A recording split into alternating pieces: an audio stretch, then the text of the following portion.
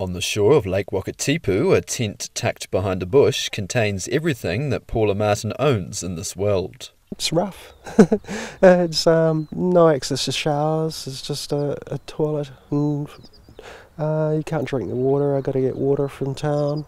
It's rough and it's wearing me down. It's affecting my mental health and it's affecting my physical health. I've just been doing it for too long and it's taking a toll. Yeah. Paula works as a cleaner, but due to the shortage of accommodation, she hasn't been able to find a suitable rental. 18 months in a tent. Been looking for a place to live, but as I'm older and I work nights, I find it really difficult to find anywhere. And Paula's not the only Queenstown resident living at the 12-mile Delta campsite. I've got a comfortable bed.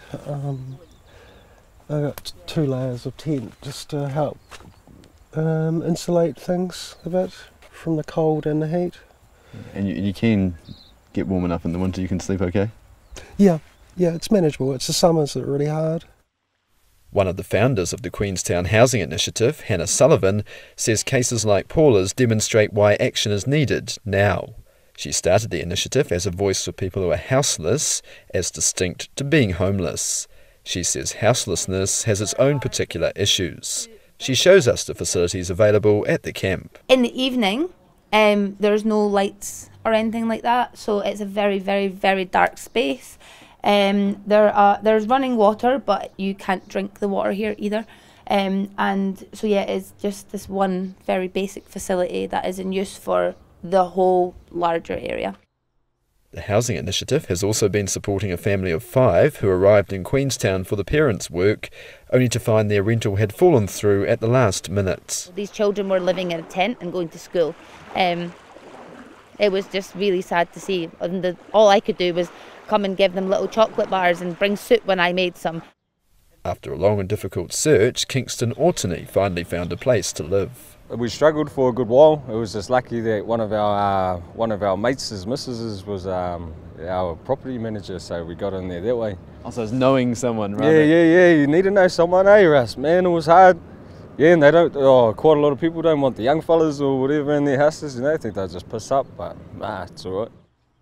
Queenstown Lakes Community Housing Trust Chief Executive Julie Scott says there are 1,048 households, that's households rather than individuals, on its housing waiting lists.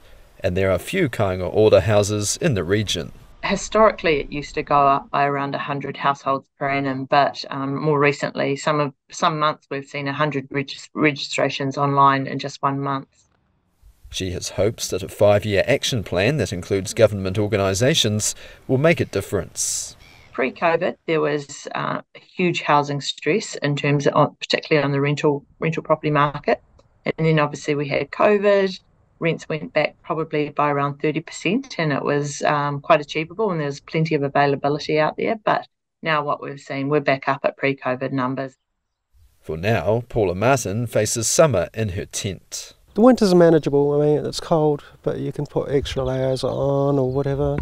It's the summers that are really hard. The sun gets up at like 6 o'clock and it's in the tent, it's really hot, which makes it hard when you're working nights. Paula remains hopeful the situation in her hometown of 23 years will improve.